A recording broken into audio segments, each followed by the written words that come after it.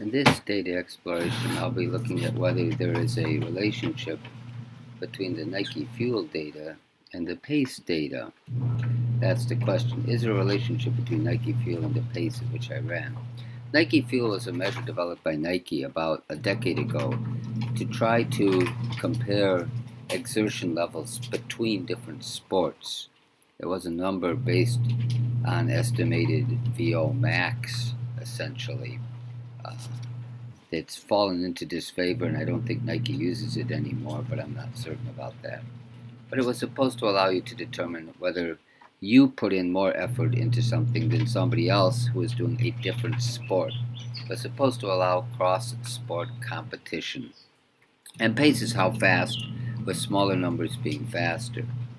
What I don't want to do is, again, bear in mind what I want. I want to know, is there a relationship between Nike Fuel and the pace?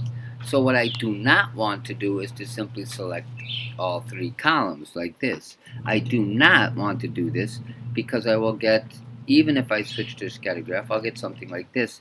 And that's not what I'm looking to do. So you see at the bottom here I have the dates. The dates are just the day on which I did the run. I'm looking not for a relationship between the date and the data, but between the fuel and the pace. So when I'm doing that, I'm only going to look at the Nike Fuel versus the pace data that you see here. And when you're looking for a relationship, one of the first things a statistician is going to do is go after a scatter graph such as this. Now I am working on a desktop. If I was on my phone, at this point I'd have to switch to using functions to tease out more meaning. But if you are, as I am here on a desktop, you can go over to Customize Series. Tell it to add a trend line. And that'll begin to give you an idea. I'm going to go ahead and add an equation. That's a funny looking equation, and I'll have to dissect that in a moment. But this in itself, this chart, begins to suggest that it's possible that there's a relationship. It's not much of a relationship. Now, before I leave the chart, I do want to talk about one other thing. And that is, there's usually a rule that we should always leave 0 on a chart.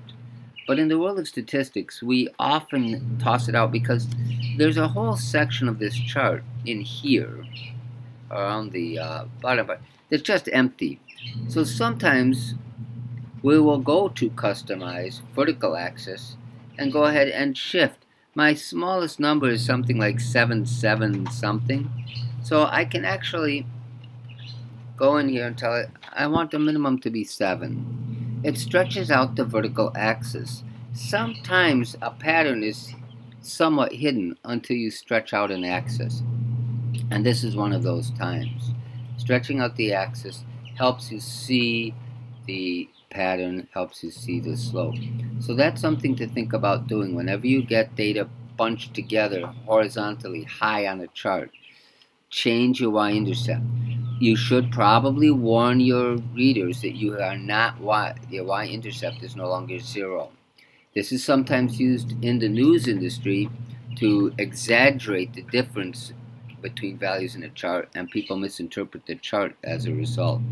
But in this case, we want to do this so we can better use the area of the graph to depict the data. I still don't have a really good idea if there's a relationship here. I've also got this weird E thing going here, so what's going on? Well, the next thing to do is to go after this slope. Most statisticians would think the next thing to do would be to go after this slope.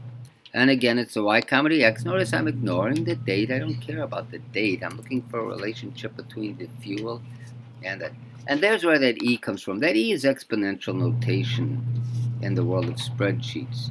And so that E tells me it's 10 to the negative 4th. It's a scientific notation spreadsheet style.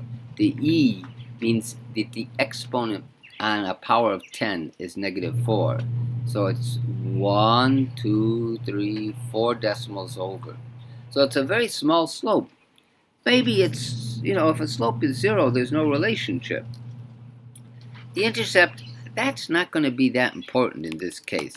I'll go ahead and calculate it, but I don't think it has any particular meaning in this particular example because it's simply the value you would get when you get to a zero Nike fuel. I don't know what that would mean anyway in their system, and it's probably beyond the data and not very important. But because it says for zero Nike fuel, you still get a pace. That probably has no particular meaning. I'll leave that aside. But I do want to look at the correlation R, because that's going to begin to tell me whether or not this data has any particular significance or meaning. Again, I've gone reverse order. Press enter. 0.46. That's not low. That's not weak. That is moderate. So I can say the strength here is moderate. I have a moderate correlation. It's moderate. It's also a positive correlation. The nature of the relationship is that it is positive. So that's of some interest also. So it's a positive, moderate relationship. This will probably hold up as being significant. Now, we haven't looked at significance in lines. You can do it, but there's some formulas you have to master to get to it. That is, get a p-value for a slope. But this looks very promising, quite frankly. This looks like it might indeed be a significant relationship. By significant, in this case, we mean that the slope is not zero. The null hypothesis in linear regressions is that the slope is zero. If the slope is zero, there's no relationship. And this looks darn small, but the reality is it's a moderate. It's moderate. And you can see the R squared here, which is telling you that there is some coupling between the two. So the correlation is moderate. And that means there is a relationship. Pace does affect your Nike fuel score, not just your distance. Now, distances are different for each of these runs, but your Nike fuel score is influenced in part by the pace. Whatever the algorithm is, the math, it includes that.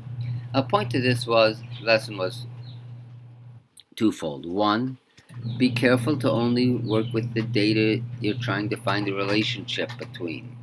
There may be spurious information that's not going to help you figure out whether there's a relationship. In this case, the date is spurious. Spurious means